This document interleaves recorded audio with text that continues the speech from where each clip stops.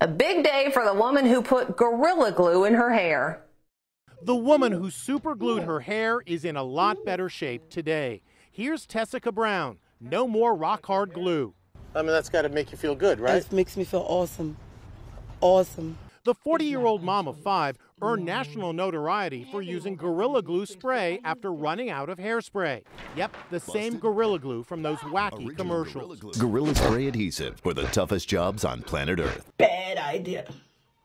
Yo, look, my hair, it don't move. Tessica tried washing it out with oils and shampoo and even went to the emergency room, but nothing worked until Beverly Hills plastic surgeon Michael Obang offered to help.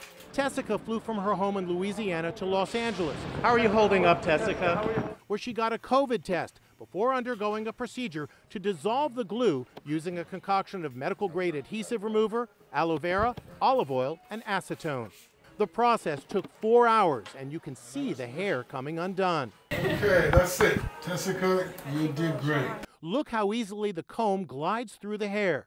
Still on the operating room table, Tessica is overcome with emotion. Talk show host Wendy Williams, who earlier this week ridiculed her, a Gorilla Glue woman,